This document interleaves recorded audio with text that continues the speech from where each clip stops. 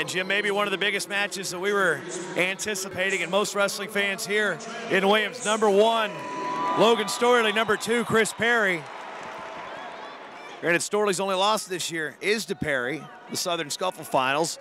The reason Perry's not number 1 is he lost to Todd Porter from Missouri by major decision earlier this month. So there had to be some adjustment in the rankings. And as deep as 174 is, Storley right now is at the top of the heap. Yeah, it's a fun weight class this year. You've got probably easily 10 guys that could probably get into the semifinals of the tournament.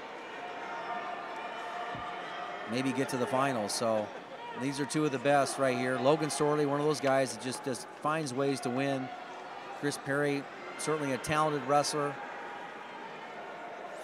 is skillful at changing levels, works well off the elbow ties, inside bicep ties, good rider, gets out quickly. So minute gone by, still scoreless, and Jim, 8 of the top 10 wrestlers in the country are in the Big Ten Conference. So, you know, Perry doesn't have to go through that gauntlet being in the Big 12, but, you know, a good win by Storley here might set him on pace to go into that Big Ten tournament prepared. Yeah, but the thing is that John Smith has always had a challenging schedule. You know, that he'll go out there and find the best and go out there and wrestle them, and so they're going to get their challenges. But you're exactly right. That Big Ten schedule is a grind, and it's week in, week out, and you can be wrestling some of the best guys in the country. And you look at weight classes like 25, you know, in the Big Ten, and 74 is certainly one of them as well. So, but I think that actually makes it better. You know, a better way to prepare for the NCAA's. You know, chasing good competition, and I think you find yourself at such an advantage if you weather it when it comes time to the national tournament. Still scoreless, minute 5 to go, period number 1. Top ranked Logan Storley, second ranked Chris Perry. A couple of All-Americans. A couple of nice duck under high crotch attempts to the lead leg of Logan Storley by Chris Perry from Oklahoma State. So Storley is skilled at disguising his lead leg. You know, likes to be out there, but he can go left lead leg, right lead leg.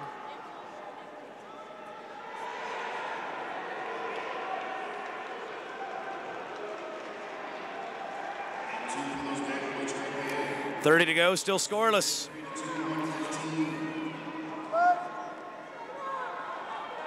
I mean, wrestling is a sport completely as far away from chess as you can think of, but right now this is a chess match. Yeah, it really is. I mean, there's that many openings being created. Just a bunch of pawn play right now.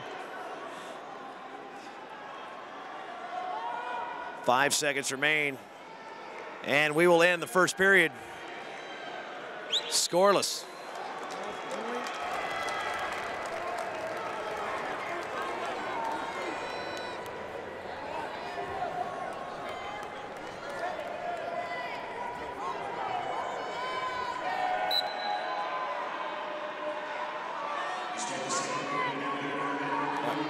Back to action. Storley's going to start. Second period in the bottom. Looks for a quick switch. Up to his feet. Perry, good job of hanging on. Job of hanging on. He's got his elbows in. He's able to control the tie. Storley understands where he's at, so he tries to make Perry look bad and trying to push him off the mat. But good action. Storley's well schooled in the bottom position, and Chris Perry, one of the better riders in the country. There, nice grip, got the leg locked up, got the hip turned, spreads him out a little bit. And this is where Chris Perry is pretty solid in the top position. He'll work that bar arm off that near leg ride. Already 30 seconds of riding time amassed.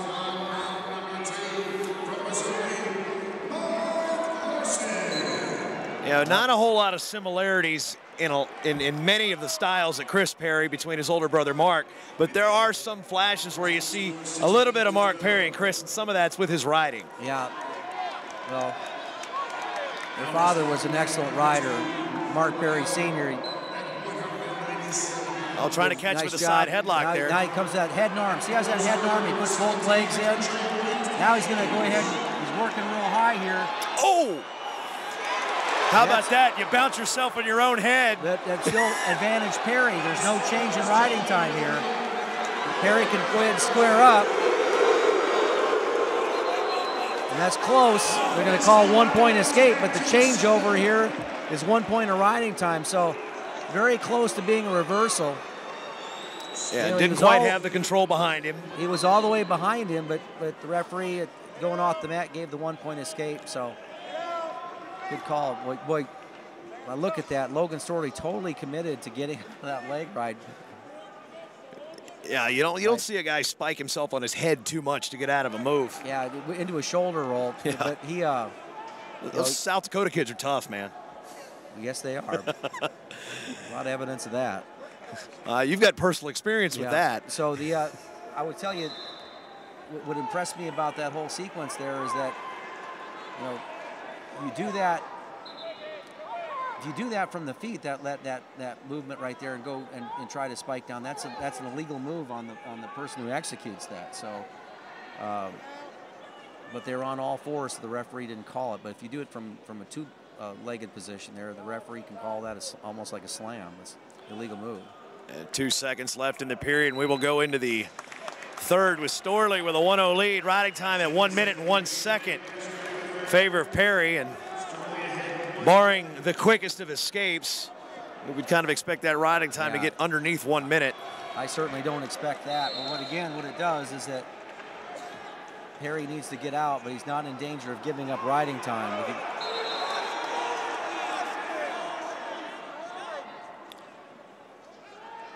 See how the starting position there, he was able to flare his ankles out. Sometimes if you change, you get to the other side. This is what Storley is really good at, the little nuances in the sport where he moves off things so well from the top position. Now he's got an ankle, he's going to come out there. Perry's going to kick out, but he follows well. He's just let it go. He understands that this match is going to be decided on the feet. There's no real tactical advantage to riding out there, unless you ride him the whole time, which is going to be pretty difficult against Perry.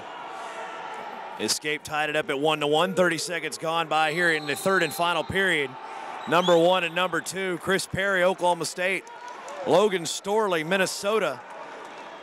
10-9 lead for Minnesota in the team score here in the finals of the NWCA Cliff Keen National Duels. Along with Jim Gibbons, Jason Bryant here with you from Williams Arena in Minneapolis, Minnesota, on the campus of the University of Minnesota. Again, tied up. And Storley hasn't been able to get at all. I mean, neither one of these guys have made hardly any penetration, but he hasn't been actively looking for a shot. I think that with short time, kind of been his pedigree here this year and last year, is to go ahead and pull these matches out with a flurry of action at the end of periods. So. And coming up on 40 seconds remaining. Neither wrestler really is fully committed to an offensive attempt here in the second half of this bout. These guys hold position very well. But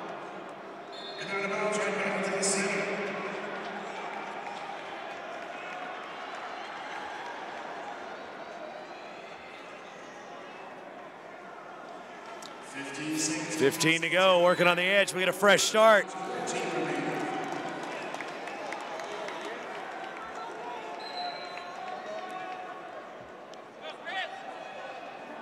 These two did not meet in the dual meet. They did meet in the scuffle, match won by Perry. And we will go to bonus wrestling. 1 minute sudden victory here at 174.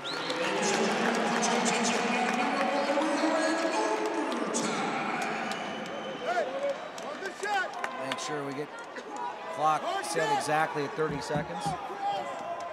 We'll clear out the riding time, and we're going 1 minute. 1 minute. Excuse me.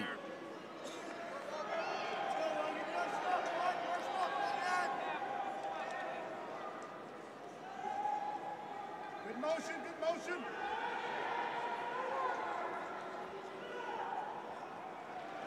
That's it. 35. Moving. Perry with the inside collar tie. Halfway through the sudden victory period, number 1. Hard shot.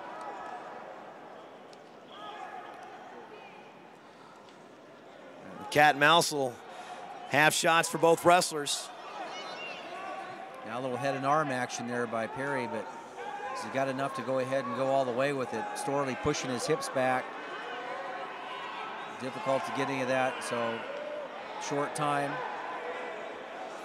We're headed to the right-out situation. Yeah, Storley keeps his leg back, as Perry likes to use that inside trip from that particular tie. Yeah, so when you got your hips that far away, that's a hard thing to commit to. Yeah, unless you're Manute Bowl. Yeah. We'll go to tiebreaker number 1. Storley will be in the bottom position. Goes back to that head and arm position. Okay. You try the leg, that lace leg. That's tough to hold on to when you have a. Well, Minnesota fans don't like that, but actually that was a situation where the advantage was all for Chris Perry there with the head and arm tie. Yeah, it's more, you know, in that situation, it's pretty much a stall ride. Yeah, it is a stall ride. He's coming right back to it, right? He's able to cross over. Now Perry's going to try to get that leg in. Plenty of time here for Storley to get out.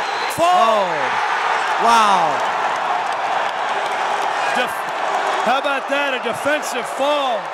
Stacks them up in the neutral position, 6 on the board for Minnesota. Wow. Perry looks beside himself right now. Well, he did pull him over the top.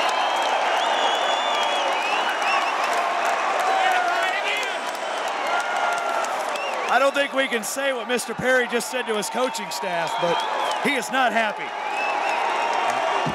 Well, motions run high. Obviously, Coach Smith saw it. He wants to make sure his athlete goes off the mat, and we're going to move on to the next match. But, you know, he did pull him over, and